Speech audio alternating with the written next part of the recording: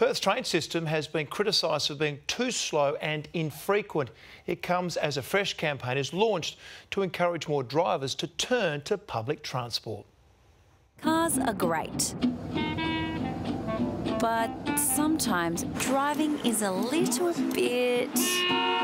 We're being encouraged to ditch the keys and hitch a ride on public transport in a new $1.2 million state government ad campaign. We have some of the best public transport in Australia, probably the world, here in Perth. We want to make sure people know about it. Transperth says 9 out of 10 passengers who give public transport a chance give it the thumbs up. Yeah, I enjoyed it. Yeah, it was good. We got a seat. The train service and the bus service here is exceptional. So why do so many of us still choose to sit in our cars? Because I have a car bay at work, and so just flexibility allows me to get in and out quickly. When was the last time you took a train or bus?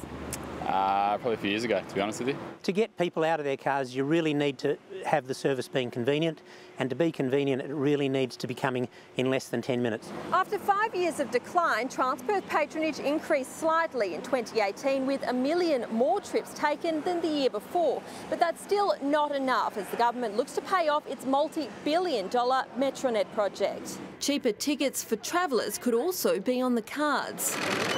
In particular, the amount of zones, when you compare it to New South Wales and Victoria, who have simplified their zone structures. What we need to do is have people pay for the kilometres they travel rather than the points they travel between. Louise Rennie, 9 News.